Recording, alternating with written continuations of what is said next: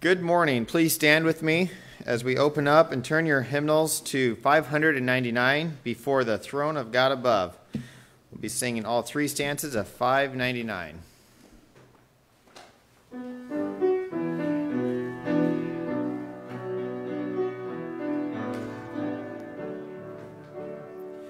Before the throne of God above, I have a strong and perfect plea, a great high priest whose name is love, whoever lives and bleeds for me. My name is graven on his hands, my name is written on his heart. I know that while in heaven he stands, no tongue can bid me thence depart. No tongue can bid me thence depart. When Satan tempts me to despair and tells me of the guilt within, upward I look and see him there, who made an end of all my sin. Because the sinless Savior died, my sinful soul is counted free, for God justice satisfied, and pardon me, to look on him and pardon me. Behold him there, the risen Lamb, my perfect spotless righteousness, great unchangeable I am, the King of glory and of grace. The one himself I cannot die, my soul is purchased by his blood, my life is hid with Christ on high, with Christ my Savior and my God, with Christ my Savior and my God.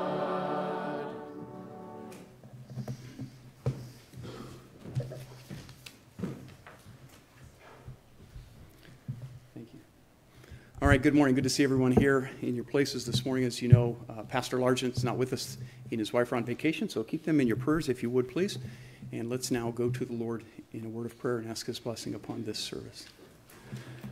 Our gracious Father, we agree this morning with the songwriter that you are worthy of our worship. And as we gather here this morning, we are so thankful that we do have your Son, Jesus Christ, interceding for us. And thank you that he has come and he has provided salvation for us. And because of your grace and your work in our lives, we know you and you call us your children. We praise your great name this morning, and we thank you for this time, for this place, and for this opportunity we have to be here with our brothers and our sisters and our friends. And we ask now your blessing upon this time. Be with the many who could not be here this morning, those who are traveling, some working, and some are ill and at home. We ask your blessing upon them, your presence in our service here, and may we glorify Jesus Christ here in this place, for it is in his name we pray. Amen.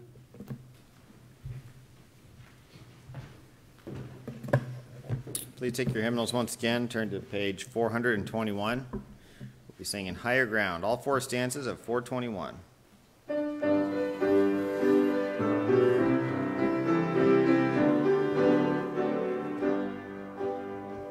I'm pressing on the upward way, new heights I'm gaining every day, praying as I'm onward bound. Lord, plant my feet on higher ground. Lord, lift me up and let me stand by faith in heaven.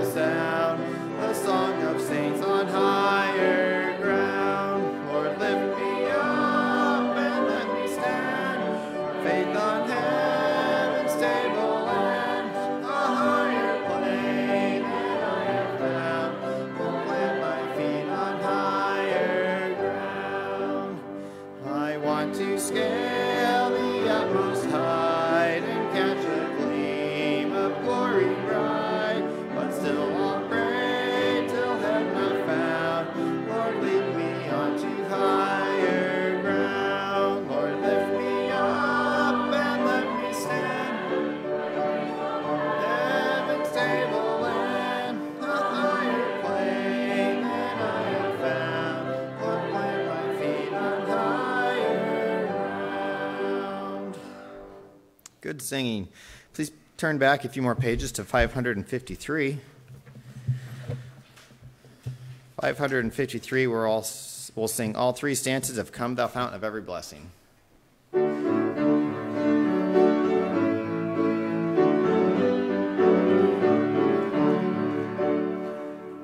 thou fount of every blessing, tune my heart to sing thy grace. Streams of mercy, never ceasing, calls for songs of loudest praise. Teach me some melodious sonnet, sung by flame.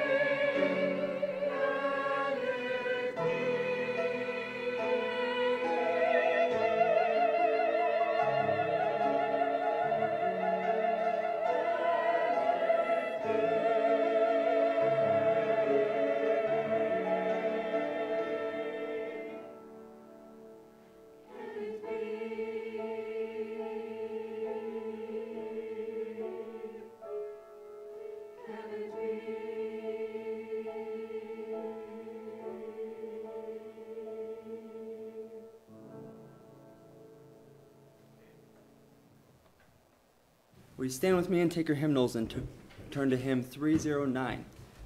We'll sing all 5 verses of There Is a Fountain of 309.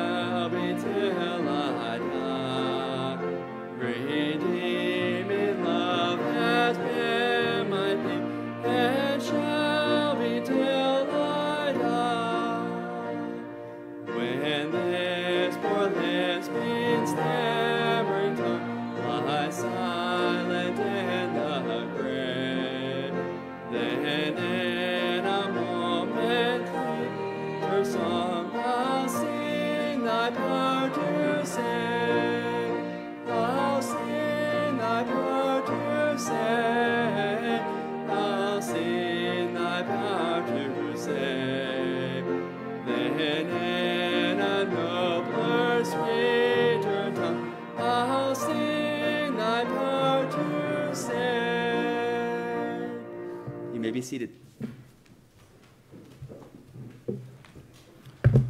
All right, normally at this time we would just have special music. More on that in a moment, but I'm going to give the announcements now since Brother Campbell will be speaking this morning and he'll have the service at the end. So I'm going to take care of the announcements right now. So just for your information, there is a question about ushers that Pastor put in your mailboxes. If you've not seen that yet, please fill that out and get that back to him if you would, please. Then following the evening service tonight, there will be a farewell fellowship for Lydia Daniels, who's going to play in a moment. So be here for that tonight if you can. And then there will be a men's Bible study beginning on July the 6th, second Tuesday. I'm sorry, not second, every other Tuesday. So every second Tuesday beginning on July 6th. And those will start at 6:30 in the evening. If you have questions, please see Dave Wormley about that. Our next youth activity is going to be Friday, July 9th at 6 p.m. We're going to have a game night here in the multipurpose building. So for teenagers, for your information, if you hadn't heard that yet. And then I believe that's it. So our special music this morning is based upon hymn number 529, if you'd like to follow along. Thank you.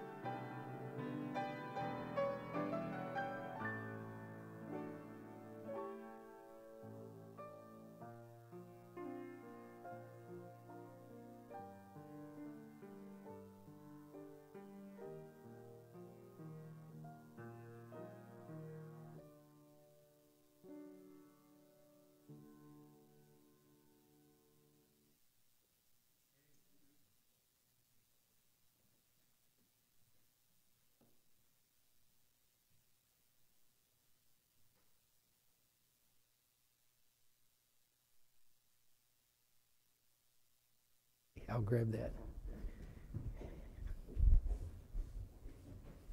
Well, good morning, everyone. If you were in Sunday school, then you got to hear a few things that I'm going to repeat, but I'll keep those things short. Sure, I'll keep those things short. But just want to thank you so much for your support. You support us in our mission work in Peru, which is basically we teach. I teach at a Bible seminary there, and the classes that I teach, I have a science background, so I teach 2 biology classes, Biology 1, Biology 2. Biology 1 is it's basically about diseases. The young people there sometimes have a skewed understanding of what causes a disease, and they sometimes don't see a cause and effect. But I have a feeling after a year and a half, they're going to, of COVID, they're going to see it and understand the virus, bacteria thing a little bit better. But they have some unusual ideas as to what causes disease and how it's spread. And so that Biology 1 class, really it got started because we had typhoid fever on the old campus. And then, unfortunately, we were reactive instead of proactive. And so we started teaching about how could we have prevented the typhoid fever from getting on campus. And so the next step was to teach it in a formal class. And so we teach Biology 1, which is basically on diseases. Biology 2 has always been a concentration on first aid. I'm an old EMT, so I try to teach them first aid, Peruvian style, which is really a lot of fun and very practical. And of course, I talked about Sam and I talked about Beth, and Sam and Beth are your missionaries too to Peru, and we work together. He's the director of the seminary.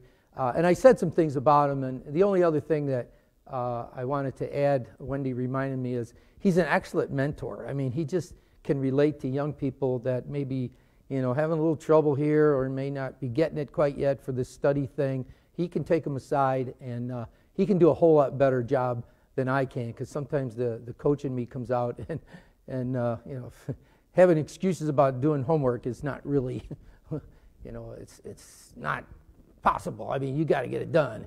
But Sam, he's more understanding, and he just gets it with the Peruvians, and I so appreciate that. And so he's been a blessing to me and a help to Wendy and I in more ways than one. Well, in fact, his whole family was. Wanted to thank Dan just for kind of keeping me. He's always very. I bet you his desk at work is like there's a pad there and a pencil there and this there and this. Everything is in its place, because he always reminds me of how to do things when I come, and I so appreciate that, because I'm getting to the stage where I don't remember things as well as I used to, and so I appreciate that. And of course, Jeffrey and Wesley, thank you so much for your work back there. I can't tell you how smooth this has gone. I've had times when I've done this, and it hasn't been very smooth in terms of the transition in the slides. And that's when I was doing it. I had the remote, and I would forget to change it. These guys don't forget, so I really appreciate that. And then one last thing, Chris? Yeah, he pointed out, boy, I wish I'd have met you a week earlier. I would have saved a few bucks on that book I was telling you about. But I wanted to say this, because you can get this thing free, and Maylene was asking me about it. I can't remember what I paid. It wasn't a ton, but there's, I believe it's wmcarey.edu. But if you forget, and I'm not here, and you can see Chris, but anyways, he pointed out a website that you can go to, and you can get this thing free. Apparently, it's a foundation that just promotes William Carey materials, his sermons and stuff. And I looked at it quickly, the one page on the website. It looks like you could click on a number of things, but the bottom line is you can get this for free, and you could make it an e-book, or if you want to just run off the copies, you could. So anyways, you could get that free. All righty. Well, as you can see, we're moving along in our 5-part series on the sending of the Son and His church, and it's all focused around missions. And I know I said this, but it's been a blessing to me, a little self-serving, because I'm learning things as I've been studying missions pretty hard here over the last couple months because I'm putting together a class for the seminary next year. I was asked to do that.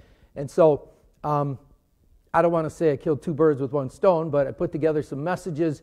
But I'm also thinking about how I can use this material in the classroom curriculum. And so we have already listened to the introduction, kind of said a little bit about each one, the roots of Christian missions, as we talked about the Old Testament, went back to Genesis and so on. Then just this morning in Sunday school, the greatness of the Great Commission. And of course, the greatness is attributed to our Lord Jesus Christ. And then the sending Father and the sent church is really kind of the heart of missions, because it's all about sending, whether we're sending missionaries from our church, or God sent the Son, or the Son sends the apostles, and so on. So that's where we are, and we're gonna pick up with the third message, the sending Father and the sent church, after we pray. Let's pray. Well, once again, Lord, thank you for this time together. Thank you for a church and a people that love missions. Just looking at the number of missionaries that they support, it's really just I say this in a God-honoring way, it's really impressive the number of folks, the number of missionaries they support. We thank you so much for that. Lord, we praise you and love you, and once again, go before each and every word that is said this morning. In your Son's precious name, amen.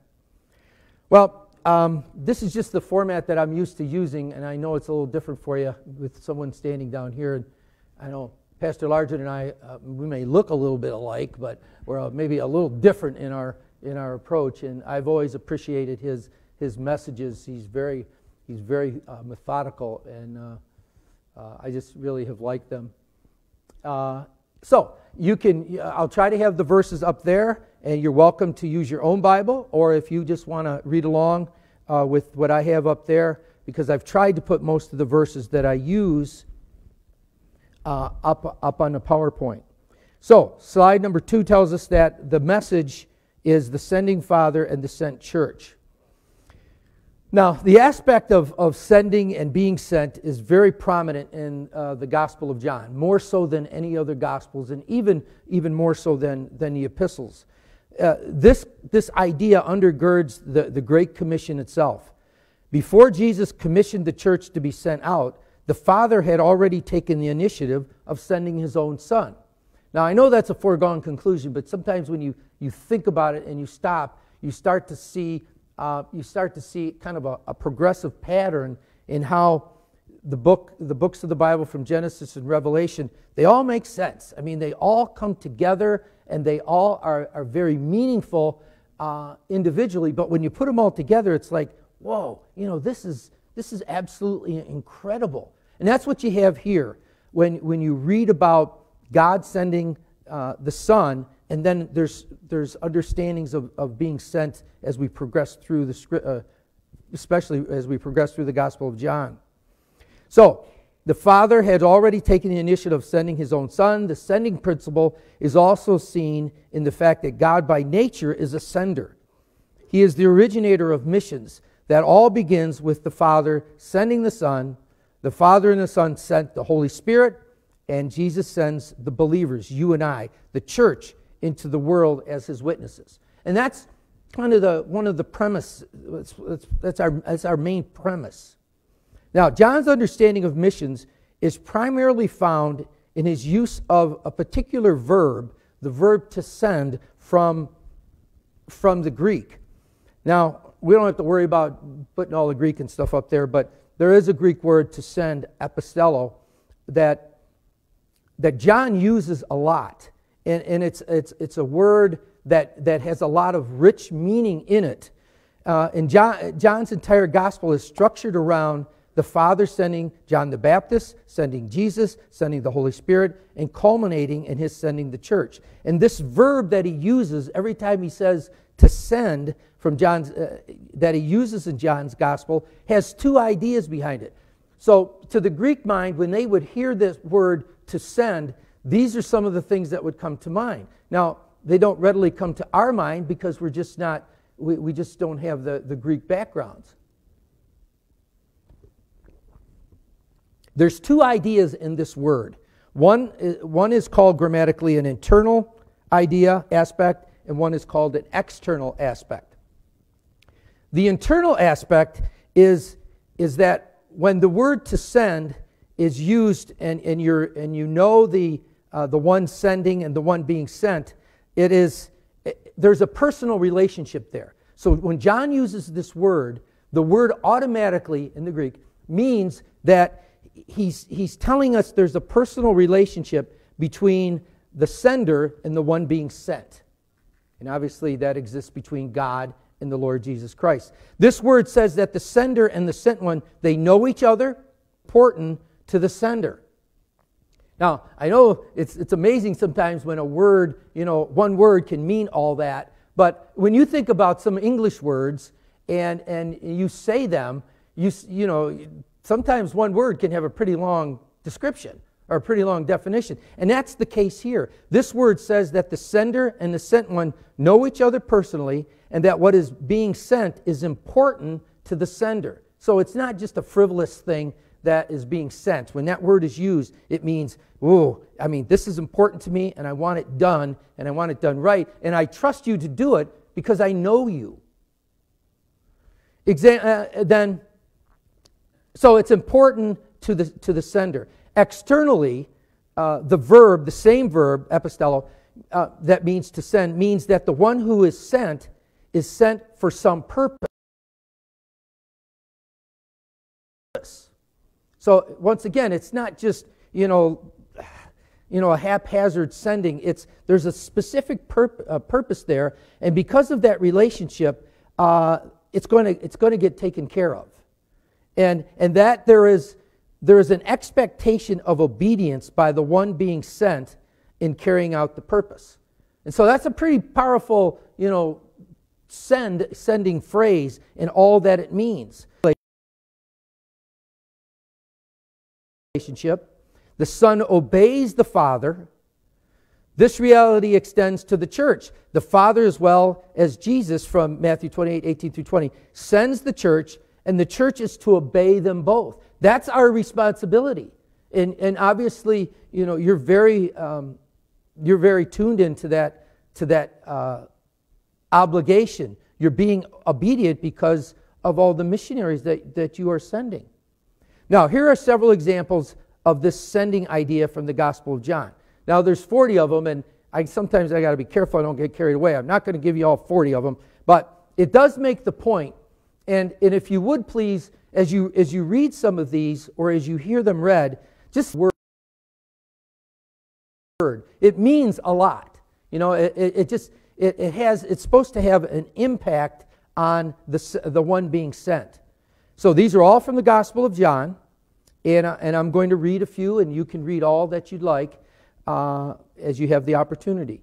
So this is from the Gospel of John 4:34. Jesus saith unto them, My meat is to do the will of him that sent me, and to finish his work. And so when you read that, you understand the purpose that Jesus was sent. He wasn't just sent in a meaningful way. He's going to finish the job. And then in verse 5:24, Verily, verily, I say unto you, he that heareth my word and believeth on him that sent me hath everlasting life, and shall not come into condemnation, but is passed from death unto life. Down to 7:33. Then said Jesus unto them, Yet a little while am I with you, and then I go unto him that sent me. The personal relationship. He's going to go back to him someday. He went back to him just as he promised. Then in 8:26 he says, I have many things to say and to judge of you, but he that sent me is true, and I speak to the world those things which I have heard of him. And then on to slide 4. A couple more verses I'd like to share. 9:4. I must work the works of him that sent me. So the Son is doing the work that God has given him to do. And he's faithful and obedient to do it. And that's our example. That's the paradigm. That's what we should be doing. I must work the works of him that sent me. While it is day, the night cometh, when no man can work. Because there's coming a day when we're not going to have missions. Missions is going to be over. Or your life is going to be over and you won't be able to do missions. 15:21. But all these things will they do unto you for my name's sake, because they know not him that sent me. And if they knew who had sent the Lord Jesus Christ, and we know the Pharisees in particular struggled with that big time, they would have listened. They would have understood. And then the last one. But now I go my way, in 16:5, but now I go my way to him that sent me. And none of you asketh me, whither goest thou? So he's going to go back. And this is back in John in the first century course, and he's already gone back. So a few examples from those 40 or so verses, but I do want to kind of, in my opinion, is kind of like the culminating text from slide 5, John 20:21. These 40 texts, they all culminate in John's Great Commission. It's not just that they culminate in a kind of a crescendo way, it's also chronologically in John's Great Commission, like text of John 20:21. Here is the last of 40 occurrences of the title Sent One, as applied to Jesus in John's Gospel, with all that internal, external meaning. The resurrected Jesus says to his disciples, Peace be unto you, as my Father hath sent me, even so I send you. And so all that personal relationship thing that we talked about between God and the Son, that same material, that same stuff, if you will, exists between the Son and the apostles. And by extrapolation, it exists for all the disciples on down through history to us. Now, I shared a Timothy Tennant quote in Sunday school, and here's another one from his book, Invitation to World Missions. He points out 3 commissioning to the church. And if you want to think about, the Great Commission, commissioning, that's fine. But there's many other verses that speak to the fact that Jesus is commissioning the church to do the witnessing work.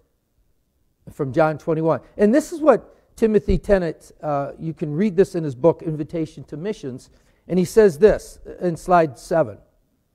He says there's 3 aspects that he thinks that we should see of Jesus commissioning to the church. First, the mission of the church is not a new thing. It's not a new development, but it's a continuation of the ministry of Jesus as the ongoing expression of the Father's redemptive act of sending Jesus into the world. The Father's redemptive work is not finished with the ministry of Jesus. Thank goodness. Obviously it's not. But continues to unfold at Pentecost with the coming of the Holy Spirit in the life of the church, with each and every believer, and ultimately all the way into the new creation. He says this about the second aspect. Slide 8. The second aspect, according to Timothy Tennant, is this. The mission of the church is clearly set within a Trinitarian framework. Father, Son, and Holy Ghost is there. Every time you turn around and read these verses, they're there. So the mission of the church is clearly set within a Trinitarian framework in John's Gospel. The Father is the sender. Jesus, as the sent one, sends the church. The Holy Spirit is imparted to the disciples. And you read this in the book of Acts as the Holy Spirit is imparted to the disciples because His presence will forever be with them. As a believer, you are empowered by the Holy Spirit, indwelled by the Holy Spirit. So you have His presence, you have His guidance, and you are empowered for spreading of the gospel message.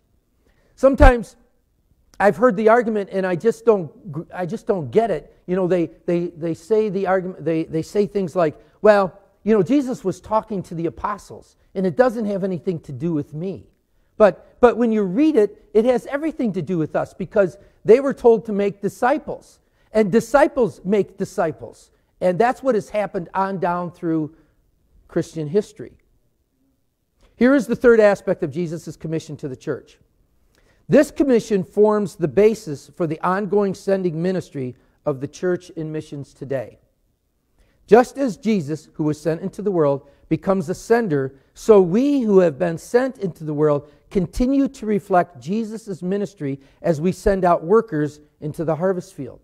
And that's what this church does kind of, as believers, we just kind of do that naturally. If you're a God-honoring church, you're going to be doing that because you know that's what Scripture says.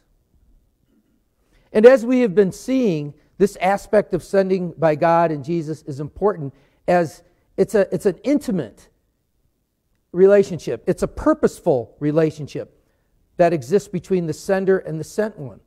And that relationship should carry over, of course it carries over with your personal relationship with the Lord Jesus Christ, but I believe it also carries over with the personal relationship that your church has with your missionaries as best you can.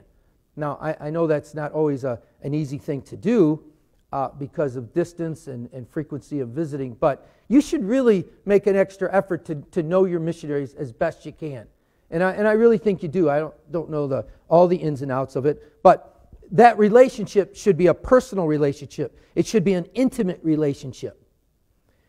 And as we have been seeing, this aspect of sending by God and Jesus is important as it's an intimate and purposeful one. And now, here are some verses that I'd like to show you that show the obedience of the sent one to the sender, and it involves love and joy and intimacy. And so, that wasn't just something I said to say it, that you should have a personal, intimate, loving relationship with your missionaries. It was said because that's what Scripture says. That's what God's Word tells us. So let's look at John 20, 21 and 23. For example, look at what Jesus says in John 14, 21 and 23. You could read it. First, verse 21 says, "He that hath my commandments and keepeth them, he it is that loveth me, and he that loveth me shall be loved of my Father, and I will love him and will manifest myself to him." So there's an awful lot of talk about love and intimacy as we read Scripture. Then in verse 23, Jesus answered and said unto him, "If a man love me, he will keep my words, and my Father will love him, and we will come unto him and make our abode with him." And so love is an indication that you truly are a believer. Love is an indication that you truly are honoring and respecting the Lord Jesus Christ, and that you're going to be obedient. Slide 11. Notice how Jesus says that the reason his Father loves him is due to his ultimate obedience to the Father by dying on the cross. "Therefore doth my Father love me, because I lay down my life that I might take it again."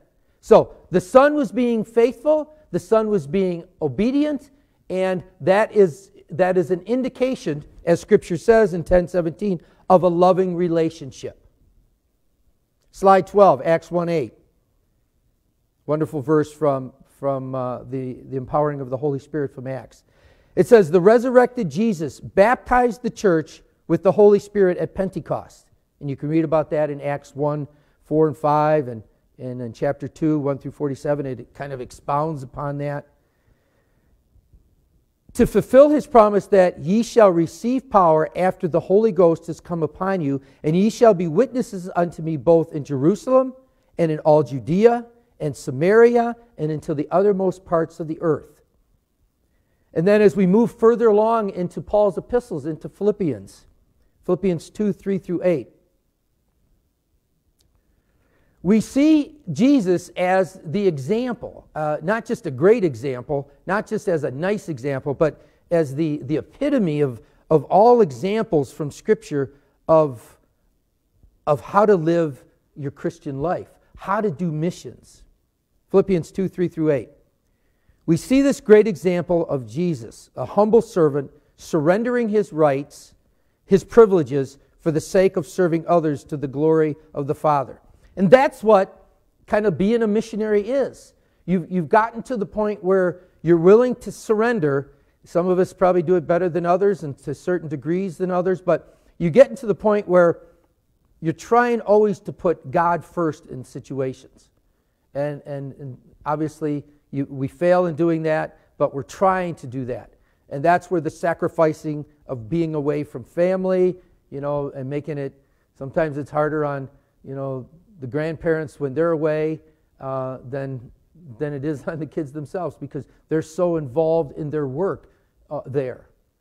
And it was even more unique for us because when we went, we were old already. I mean, I was trying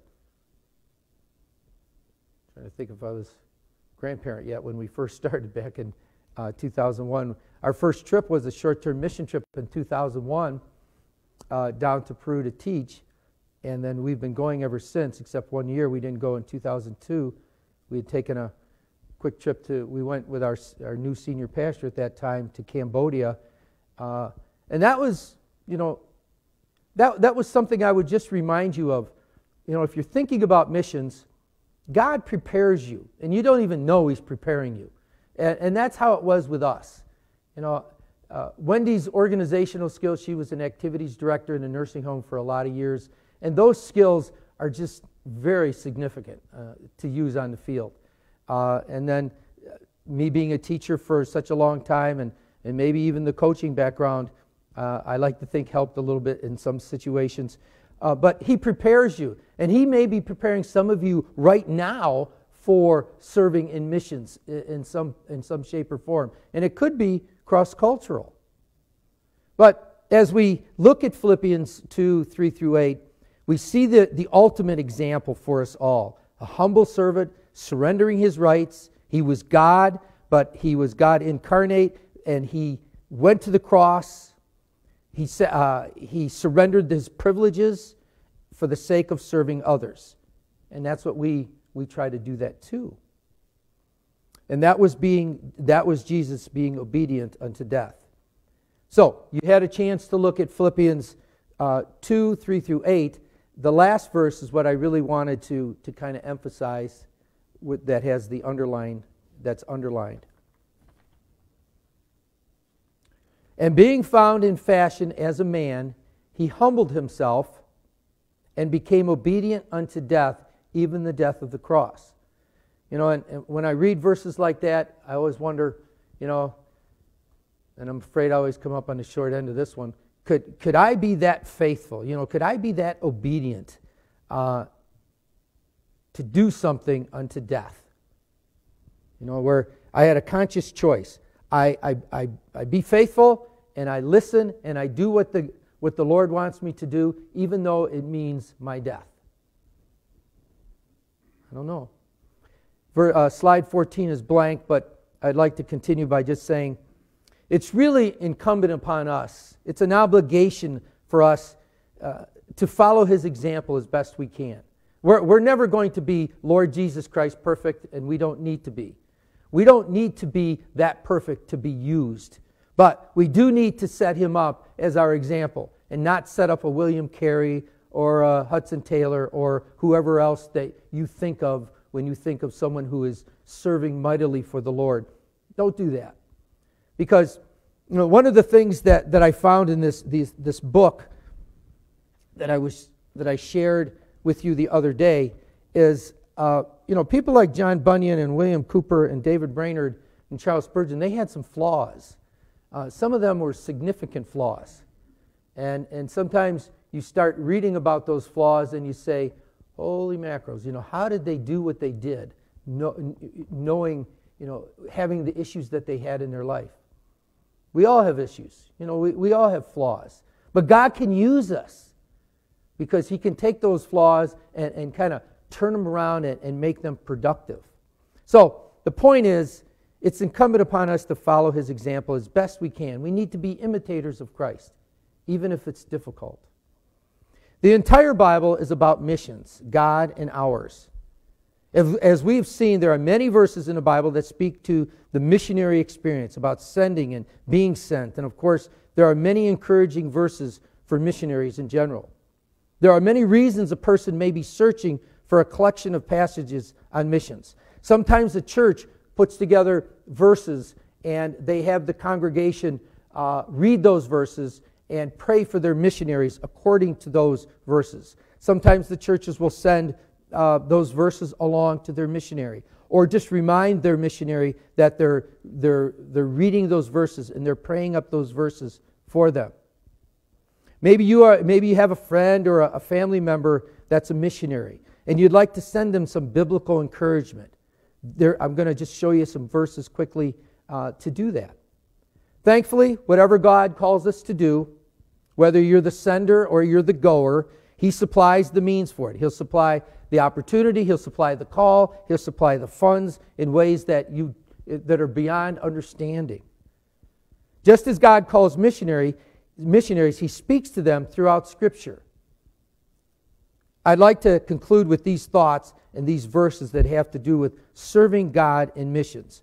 So I'm going to be sharing some verses. Slide 15 just shows the BMM logo. You know, we're with Baptist Mid-Missions, Sam's with Baptist Mid-Missions, and Tim and Barb Watley. You support missionaries that are with Baptist Mid-Missions, and of course I speak very highly of Baptist Mid-Missions, not just their training, but their practical work they do in the country and helping us be able to, whether it's get a car or to be able to get property. That's the entity that permits that, because you can't do it individually. You'd have to have an entity like that, and we do.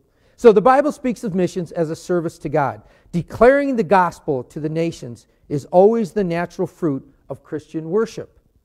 Creation itself yearns to hear the gospel spoken. The nations so lost that they cannot even see their lostness. They don't even know they're lost. Deeply need God's mercy in the form of missionaries to bring them the gospel, to bring them hope, and to bring them the message of Christ so that God can work in the hearts of their people. And as we move on to slide 16, I came across this quote from ABWE, Association of Baptists for World Evangelism. Neat quote, because sometimes missionaries are seen on both, as this little quote starts. Missions isn't a vanity project, nor is it, and I like this, and it isn't the janitorial work of the ministry. And sometimes, it's seen on both ends. I remember this one time, Dave Nelson, I can't remember the context. I think he was given a Wednesday, this is a long time ago, but he was giving a Wednesday evening Bible study time. I always remember this. Dave's a wonderful guy, loves the Lord, served him a long time.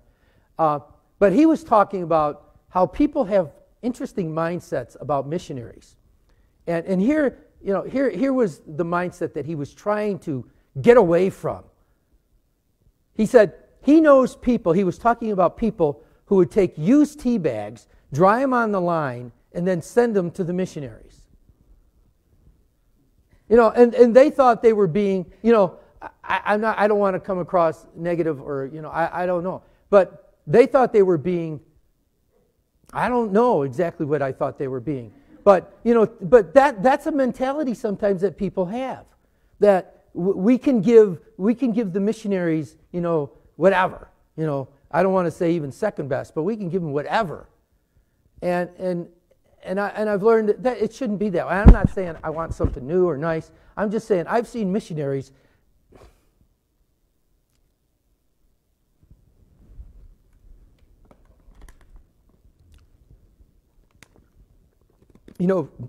excuse me, getting by with not much, and it shouldn't be that way.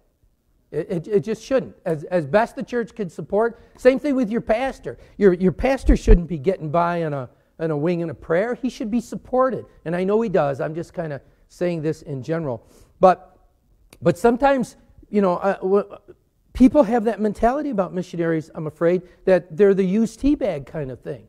And it's unfortunate. And it's just, and I know you don't do that because I know you don't. But there is that feeling out there. But here was the quote again. Missions isn't a vanity project, and it isn't the janitorial work of the ministry. It is the crown jewel of Christian worship. Whoa, that's the ABWE blog that I read. I'm not even sure who the person was. Missions can be read about in the Psalms, where David exalts missionary-type service. You can read about it, of course, in the gospel like we've been doing quite a bit, as Christ commands us to go. Paul's epistles are just filled with his tireless service to the Lord. And there are so many wonderful examples of missionaries that are on the field, and they're there, 12 months out of the year. Unlike us, we come back and we just, it's just not the same. But we feel very fortunate to even be called a missionary. I'm sure you have some other favorites, but here are some missionary encouraging verses. So I'm not going to read all of these, but these are some verses that you could have, that you could share, that you could read, and when you read about them, think of your missionary. 1 Thessalonians 2:9. For ye remember, brethren, our labor and our travail, for laboring night and day, because we would not be chargeable unto any of you. We preached unto you the gospel of God. That's what Paul's mindset.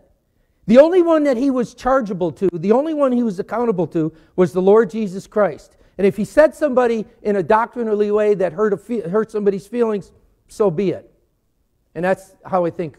Now, we have to be loving when we say that, obviously, but we can do that.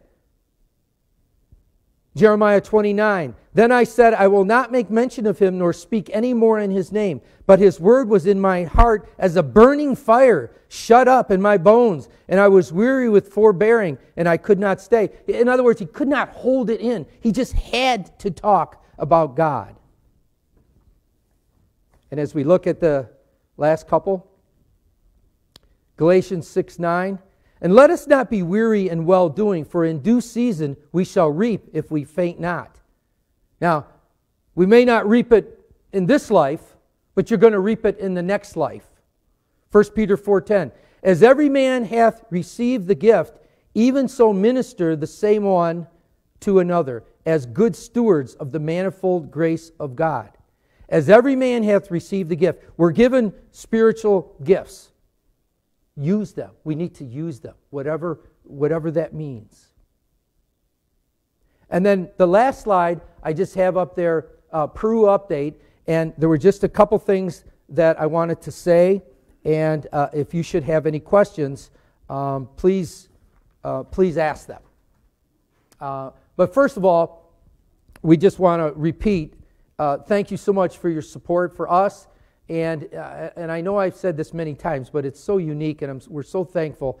But thank you for your support to the seminary's Work Study Scholarship Fund, because we have a 7-acre campus where students can work all the time, and so we always have work for them.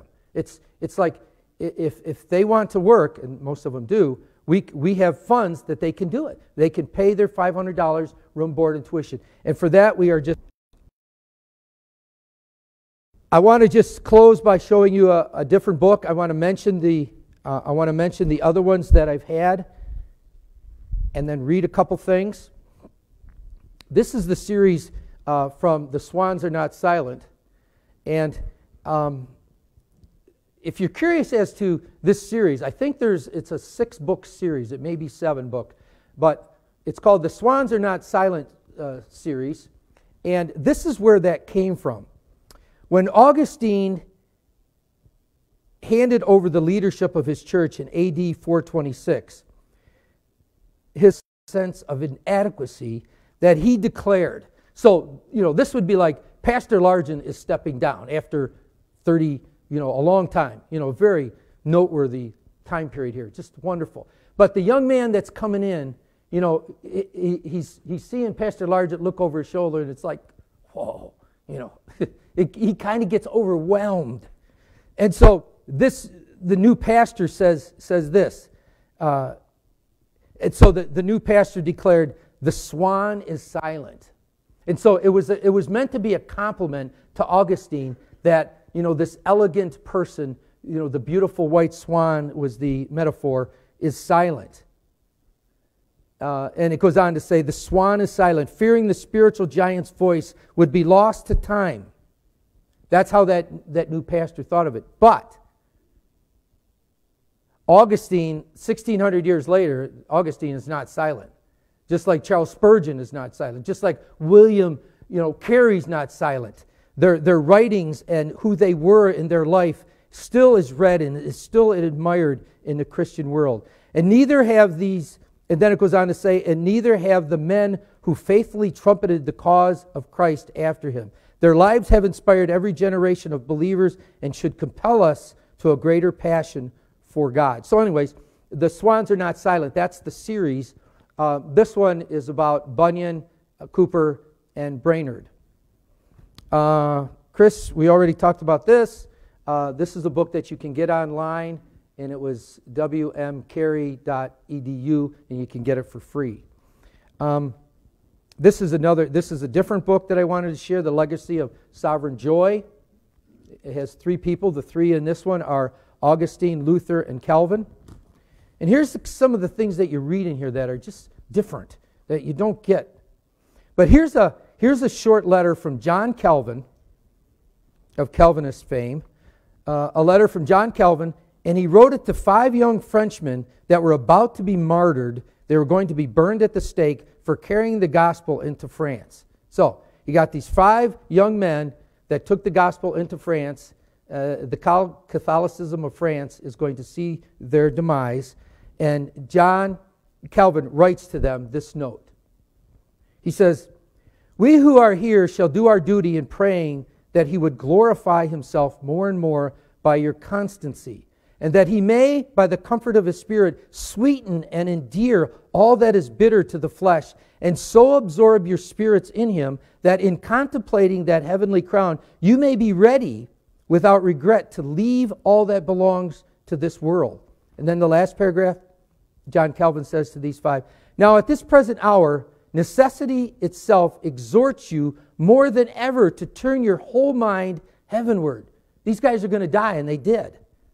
"As yet, we know not what will be the event." So he's saying, we don't know for sure if you're going to die, but since it appears as though God would use your blood to seal his truth, there's nothing better for you than to prepare yourselves for that end, beseeching him so to subdue you to his good pleasure, that nothing may hinder you from following whithersoever he shall call, since it pleases him to employ you to the death in maintaining his quarrel. He will strengthen your hands in the fight, and will not suffer a single drop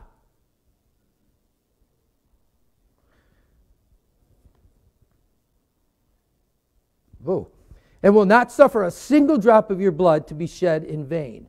So that's the kind of thing that you read when you read these books, and it's just, very, very meaningful.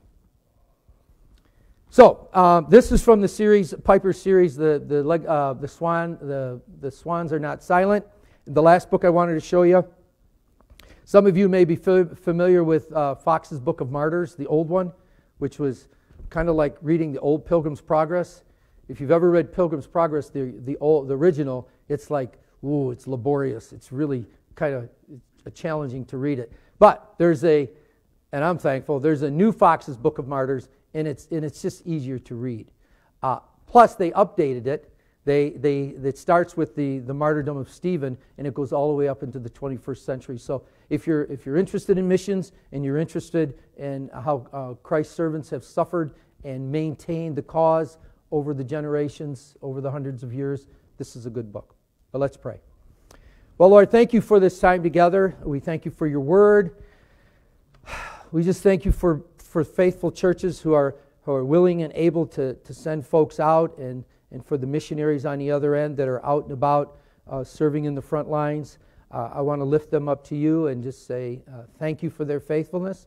Thank you for their willingness to be where they are, away from family, away from things that are generally seen as comforting and just more comfortable with more things. But we praise you, and as always, I like to say we count it a privilege to be able to serve you in whatever sphere of influence you give us, whatever that might be, in our school, in our family, in our place of work, just whatever, Lord. If you lead us to cross-cultural missions, may we see that. May we be tuned in to your leading and hear that still small voice. Thank you, Lord. We ask this all in your Son's precious name. Amen. Yeah. You're welcome. With me, turn in your hymnals to 487. We're going to sing the first stanza of Where He Leads Me, I Will Follow. 487.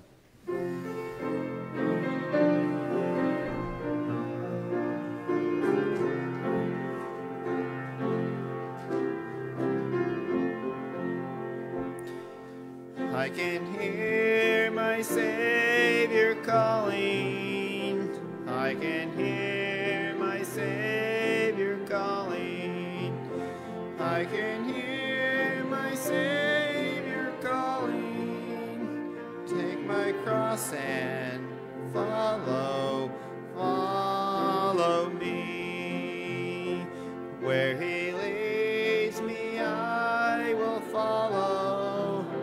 Where he leads me, I will follow.